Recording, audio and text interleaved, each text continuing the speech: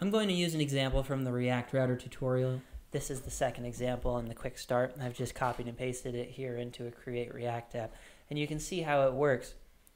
We're able to go to different routes, and these different routes are each tied to the component tree.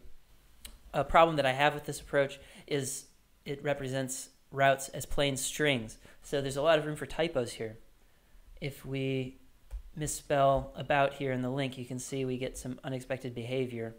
When we click on the link, it won't change.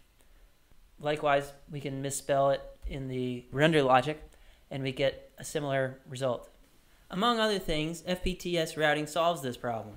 Here I'm going to copy and paste the code from the final tutorial in this series.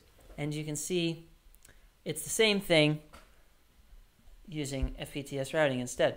The advantage here is that instead of representing our routes as plain strings, we represent them with a sum type. So if we misspell something, we get a type error and it fails to compile.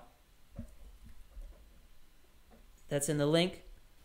Likewise, in our render logic, if we misspell something, we get a type error. Another advantage of using a sum type is that with type inference, you get a list of the possible different routes that you might want to use. Finally, this is really cool. When we add a new route, don't worry, I'll explain all of this later, how this works. When we add a new route,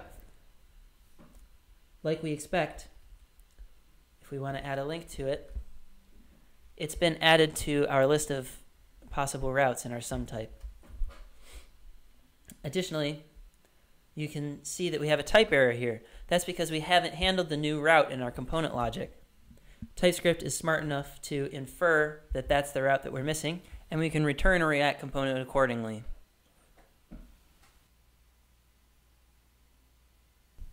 Whoops, I need to change the label. Now we can go to our new route. You can see how powerful FPTS routing is, but we've only scratched the surface of what it's able to do. Hopefully this tutorial makes you excited to continue the rest of the series.